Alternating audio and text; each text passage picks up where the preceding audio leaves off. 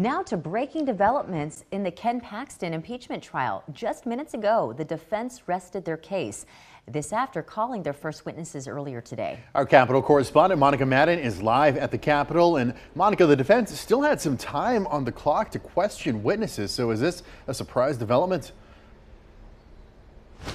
I would say so because of that, Daniel. We had just wrapped up cross-examination from prosecutors of defense's fourth witness, a current employee at the Attorney General's office. And, prosecutors passed the witness, and I think most of us in the room assumed that defense would have more questions. But immediately, lead attorney for Paxton, Tony Busby, said, "We rest the case." And so now let's talk about some of the next steps of where this heads.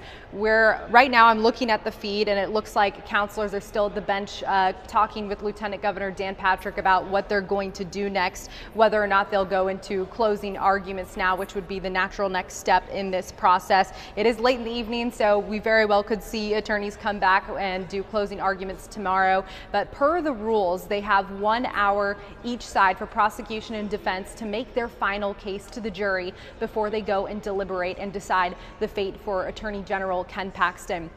Keep in mind, jurors will be doing this all privately behind closed doors when they deliberate, just like you see in any other trial, and all of the 30 eligible senators will be there. That does not include Paxton's wife, State Senator Angela Paxton, nor does it include Lieutenant Governor Dan Patrick. Once the jurors are done with the deliberation, which we don't know how long that could take, they will come back to the Senate chamber in an open session, and then on each individual article, the clerk of the court will read, if they agree to sustain the articles, and it just takes one vote to sustain any of the articles to convict Paxton and remove him from office.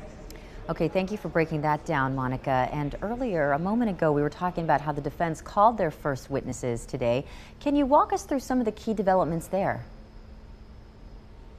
Well, this was defense's first time to lay their case, in contradiction to what we saw from prosecutors. These were all 4 witnesses who were supporting Paxton, current employees at the Attorney General's office, who countered what we heard from whistleblowers and said they found no wrongdoing in how the whistleblowers were fired or anything like that. So it'll be a lot for jurors to think about when they head into deliberation after closing arguments. And we'll see how this plays out. All right, Monica Madden live at the Capitol. Thank you very much. Remember, you can watch the entire Senate trial each day on our website, KXAN.com. Just check out the Paxton impeachment section.